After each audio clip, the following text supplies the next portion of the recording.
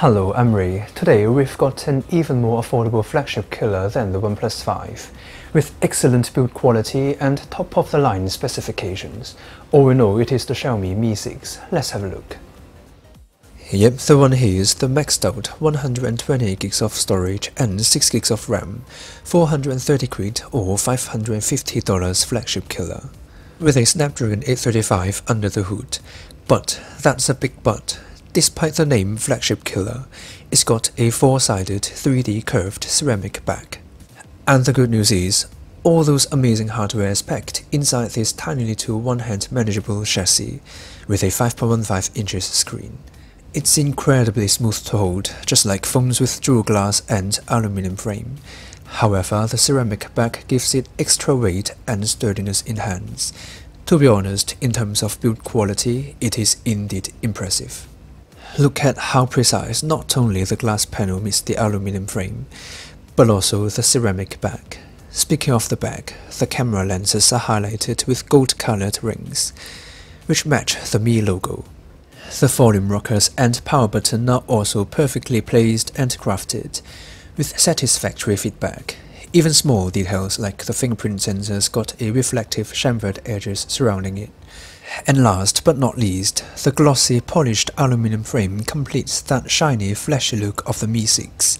It might not be the best looking phone out there, but it's definitely one of the best built phones ever, even in premium flagship standard. Back on the fingerprint sensor, it's got the same design as the Huawei Mate 9 Pro and the OnePlus 5.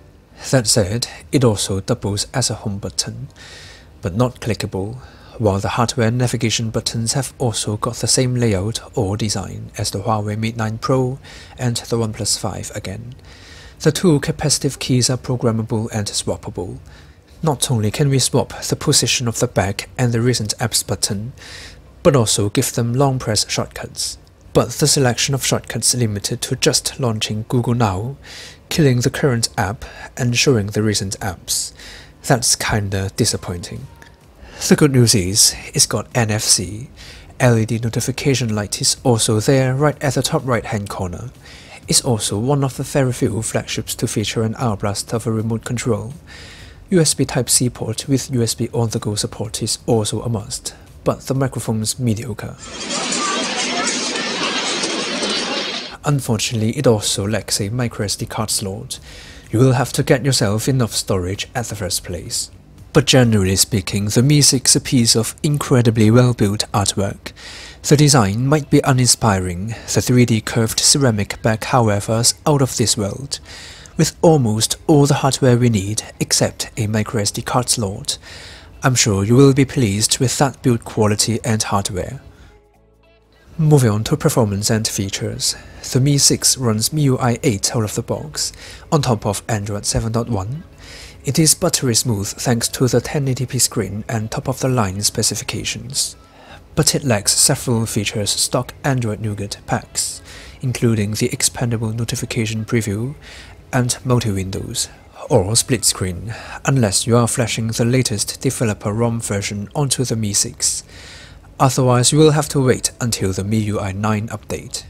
The interface also lacks a proper app drawer, and those icons are way too colorful and childish.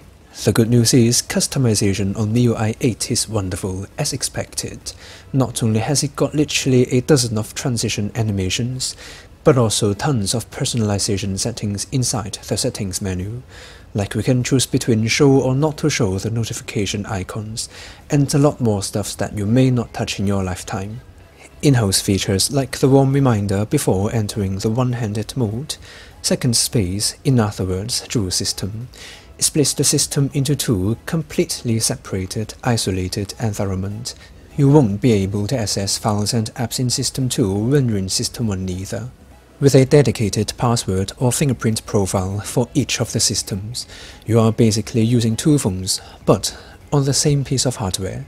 Interesting. Together with dual app capability in System 1, you can literally log into 3 Facebook accounts on one single device. That's insane. Other user-friendly gestures including double tap to wake and the not-so-useful floating dock are also there. Features-wise, you won't be disappointed by Xiaomi.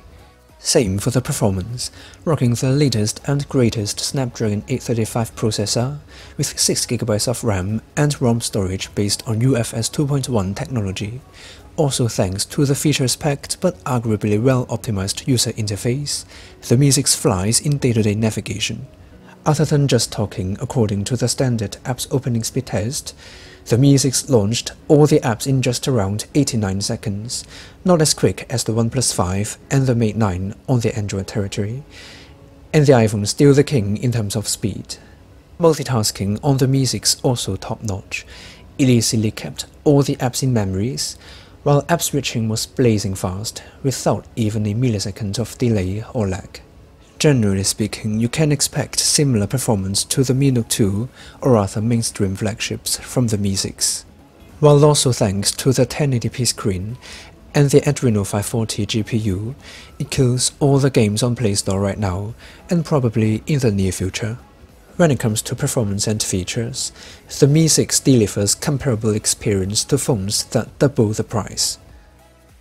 Now the cameras. Dual cameras definitely the trend in 2017. The Mi6 no exception. It shares the same logic as the iPhone 7 Plus, the OnePlus 5, the P10 and more. The secondary lens is like a telephoto lens. It's got 2x optical zoom, but it works only under broad daylight. While the bokeh or portrait mode is also identical to the OnePlus 5, originated from the iPhone. Now the Mi6 packs a dual 12 megapixels camera module, but the primary lens got an f1.8 aperture, pixel size at 1.25 microns and 4-axis optical image stabilization. The zoom lens, however, features a much narrower f2.6 aperture, smaller pixels at 1 micron, and lacks optical image stabilization. Let's take a look at the portrait mode first. It does blur out the background effectively, but it's far from perfect. The main objects lie isolated from the rest of the image. While the bokeh effect is poorly implemented, ghost effect is everywhere. This one looks amazing from distance, but once we've zoomed in, the main objects again, like it wasn't there in reality, but photoshopped. The concrete wall in front of the old lady is just as sharp as the main object, which doesn't make sense at all, optically. This one's the most natural shot out of the bunch. The main object is crystal clear, but the dynamic range is far from perfect.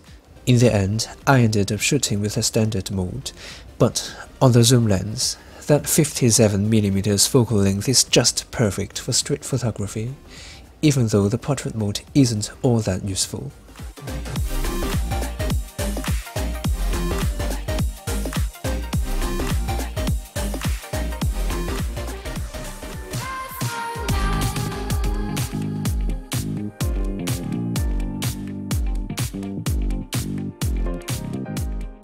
It does a really great job in creating the feel of a DSLR camera.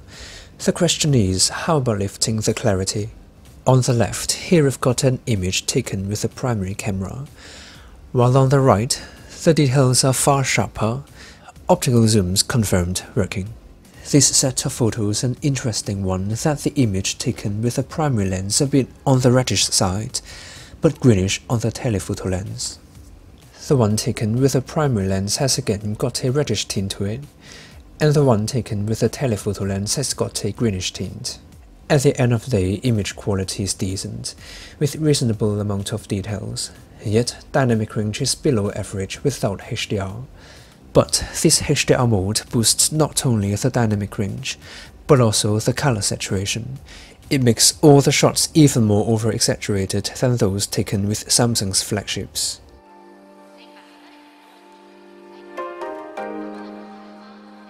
Move on to low-light performance. It's expected to be decent, but not exactly a flagship killer, as it features an f1.8 aperture, with optical image stabilization and 1.25 micron sized pixels. Not the best on papers, but better than the OnePlus 5. However, the image quality in reality is grainier and less saturated than expected, especially in extreme low-light environment. Digital noise has dominated the image, while details in shadows are mushy. Extreme low-light photography would be one of the trade-offs for saving those hundreds of dollars or pounds.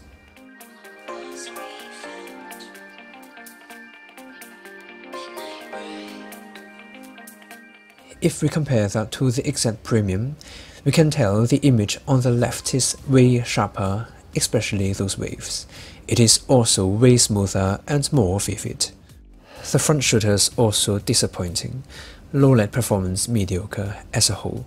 Generally speaking, the Mi6 captures vivid and sharp images under most lighting conditions, but it doesn't hold up in extreme low light environment.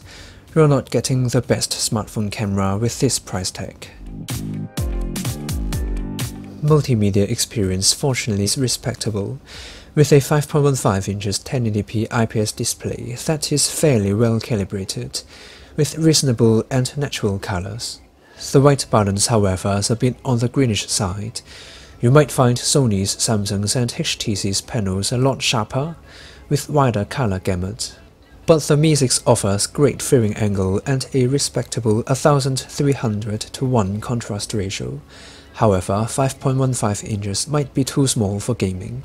Do keep in mind that the Mi6 is a one-handed phone. I don't mean phone.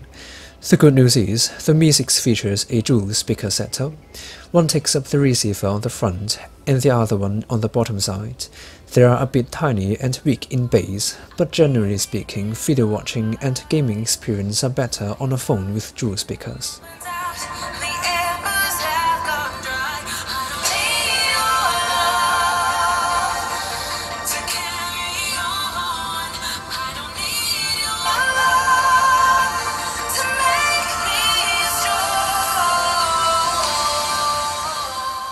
The lack of a 3.5mm headphone jack, though, is disappointing.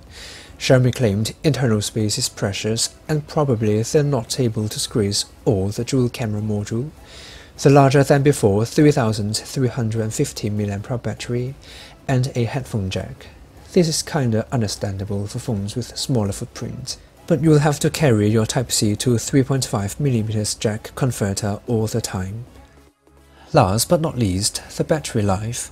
Xiaomi's squeezed a 3350 mAh battery into this tiny chassis. It is obviously for phones with 5.5 inches screen or above, but not 5.2 inches or below. Battery life is expected to be great.